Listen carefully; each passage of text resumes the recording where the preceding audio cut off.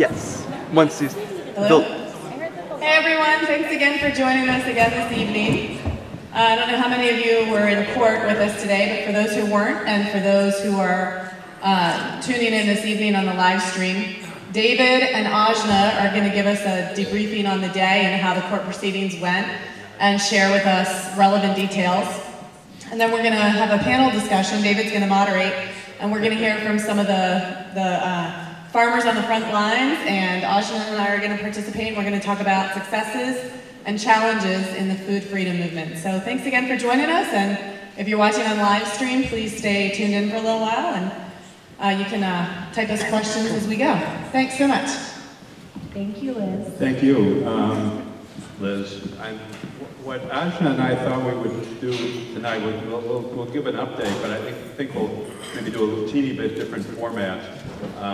Since Ajna is really the legal expert, and she's up there with the defense team, she I think can really give us some great insights, and I'm more the commentator and observer. So what I thought we would do is maybe I would pose a few questions to Ajna and ask her to give us some insights kind of based on some things I noticed. And I thought the three highlights today were, first of all, the afternoon, the deadly afternoon discussion or questioning of the state witnesses.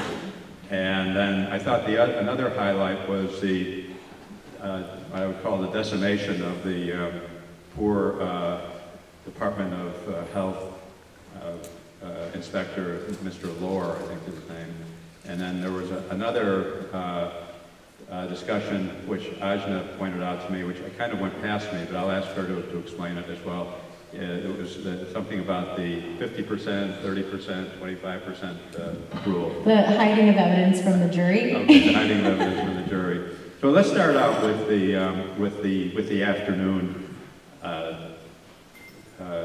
kind of the endless afternoon. I mean, it was. I was sitting there thinking, gee, if I was on the jury, I'd be looking at this. And you notice the jurors stopped taking notes the last couple hours. They were furiously taking notes early on, and they stopped taking notes. And if I were a juror, I would have been sitting there wondering, why are they doing this to me? And I think I would have been getting a little angry. But someone else I spoke with, who knows a little bit about law, said, well, when the when the prosecution doesn't have a great case, or when they don't have a real lot, they try to stretch it out. And I don't know if that maybe was what we're seeing today. But anyway, Ajna, maybe fill us in. What was going on there? Why was that dragging on, and why were they doing it so slowly and having and repeating the questions and reading from the documents? I do think that the state is scrambling. I know that some of what we saw today, especially with two of the witnesses in the afternoon, a lot of it was redundant and a lot of conclusions that could have been drawn just from simple stipulations. And some of it worked against them as well. They were trying to show that some of the documents and applications and tax issues that were sent in weren't done properly, or showing discrepancies to infer that Vernon had made a mistake along those lines. Whether he was inconsistent or possibly even dishonest.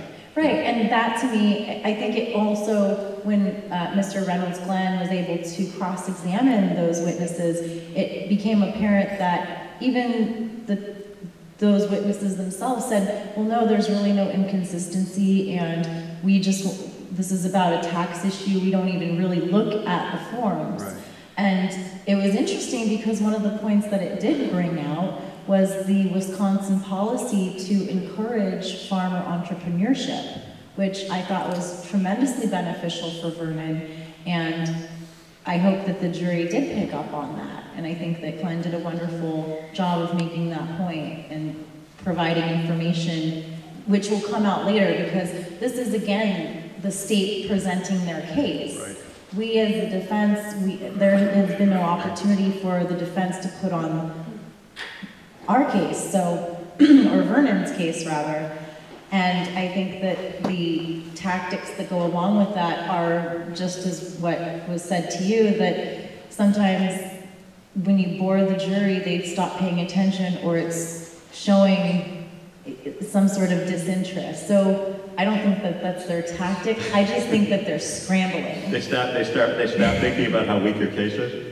Right, but which we don't know. Right, how, we don't know. I think, you know, we're sympathetic. To Vernon, so we also look at it as very optimistic, like, well, I hope that the jury is noticing this. But overall, I think that the state witnesses are actually going into our favor. You mentioned Mr. Lohr, which was this... Yeah, let's talk about Mr. Lohr. Yeah, he was one of the... Just for background, for those of you who may have missed it, this morning, we continued with one of the witnesses from yesterday, right, from the environmental sanitation type of inspector who came out, who actually was an intern at the time of the inspection. Right, that suggested that the state didn't have great witnesses. Which really, I feel sorry for him, because can you imagine that this is your first internship with your job, and you go and have this very unique situation as it is. Another point to make with that cross-examination was there were a lot of assumptions made in his direct, and the state tried to put a lot of conclusions, and even legal conclusions, into that testimony, which I think that Glenn Reynolds was able to refute quite well. He actually got the witness to say that he had made assumptions and that his assumptions may be flawed. So it was really interesting to watch that witness somewhat unravel. And again, part of me feels sorry for him, because he's put into a position where he really may not have understood what was going on, or even really participated in that inspection. Or I mean, it's really a raid. Or he may not have been well prepped by the prosecution. I think he was very well prepped. Do you? So wouldn't they have anticipated the kinds of questions that when you saw but when you saw his direct, his answers were scripted, and most of the time you're having, and that was even somewhat brought up in court, and the state got very upset.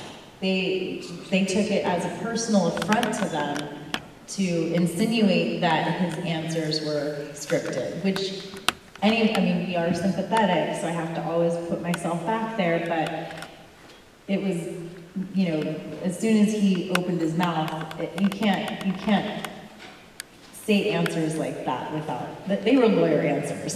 That was not an intern sanitation inspector's answer. That was a scripted, legally, I mean, charged. You know, when he was answering some of the questions, everything was so legally charged. But that being said, today was, I think, a wonderful thing on our side with that specific witness, because Glenn was able to really get into the points that mattered, which were assumptions being made on information that he may or may not have at that time. So the assumptions were brought out. He did assume things. They are opinions, and I think more of that will come out as we have more cross-examination. The witness that's going to be cross-examined next, I think, is going to also have that same type of reaction.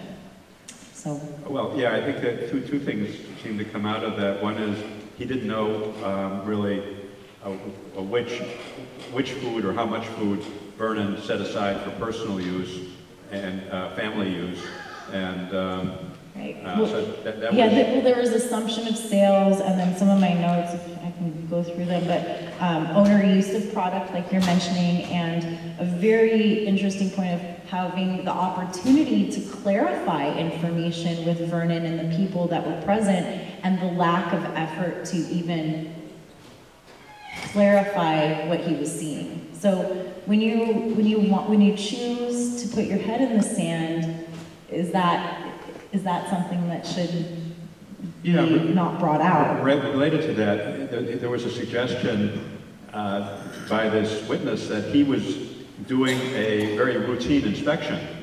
And then through the cross-examination, it came out, well, you don't normally have sheriff's deputies, armed sheriff's deputies with you when you do a routine inspection, do you? Or how many of those have you done? Well, he had never done any out of the 25 or 30 or whatever. That was interesting. Well, it was interesting, but I think it really made an important point to the jury that this, because the judge has said that the defense could not talk about the reasons for this raid. So now it's clear, he got across the fact that it was an armed raid, that it was very unusual, and it's still a mystery as to why it was ordered. But that's, you know, it must have been, that leaves the jury to just imagine kind of really conspiratorial kinds of things. Yeah, today there were so many things that came out. I mean, they really berated the point of the retail store. But you're seeing, they're calling, you know, the milk, raw milk product, and they're using these hidden names almost to cover up. Yeah, the production room. Yeah, well, the production room, that's, you know, that's where you make cheese and stuff. But I was thinking when they were showing like the bottles, well, what is that? Oh, it's a product.